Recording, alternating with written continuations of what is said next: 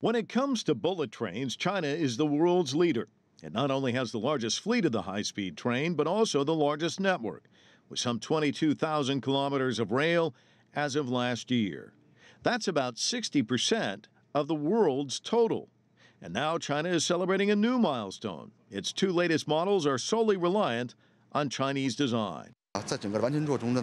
We drew lessons and experience from foreign countries, but mostly rely on ourselves in this process. So, after learning from the advantages of many foreign countries, the system that we designed is definitely the best. The two newest trains in the Fuxing line made their debut a little more than 2 weeks ago on the Beijing-Shanghai route. It's one of the country's busiest routes.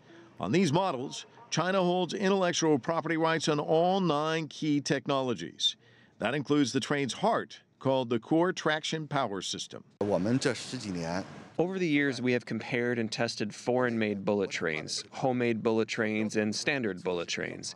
And the result shows that this traction power system is the best, with the best and most reliable performance. The new bullet train cruises along at 350 kilometers per hour, but can go as fast as 400 kilometers per hour. That's nearly 250 miles per hour. There's also a new monitoring system that automatically slows the train in case of an emergency.